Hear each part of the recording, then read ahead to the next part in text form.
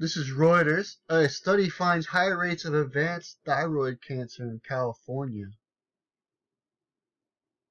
A new University of California, Los Angeles study has found that in parts of California, the rate of thyroid cancer patients with an advanced stage of the disease is well above the national average, prompting research into possible links to farming or radiation. They're giving you two options. Here's farming or radiation. Two possible links. University of California. Pretty bold statement for the University of California to say that. And I congratulate them for coming out with the most truth we've ever heard from any other university as far as I'm concerned. And if I'm wrong, please let me know if you've seen another university come out with papers supporting that Fukushima is causing deteriorations of the health.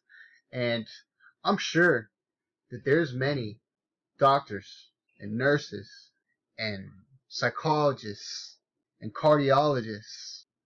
They know that they've had a lot more business lately. They're busy. They're seeing a lot more abnormalities lately.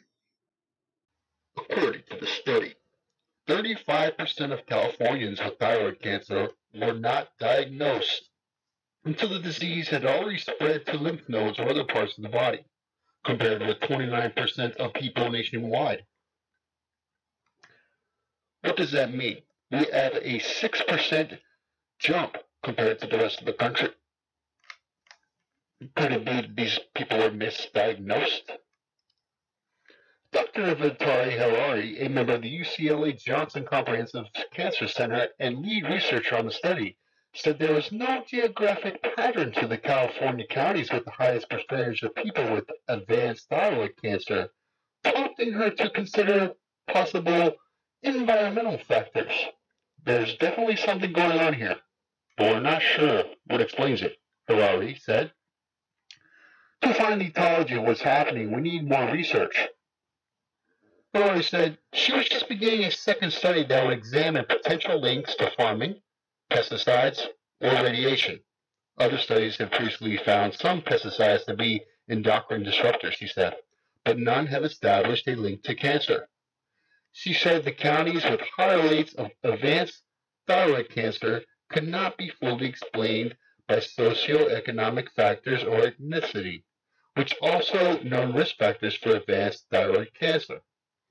The incidence of thyroid cancer has risen significantly over the past 30 years for reasons that have not been fully explained.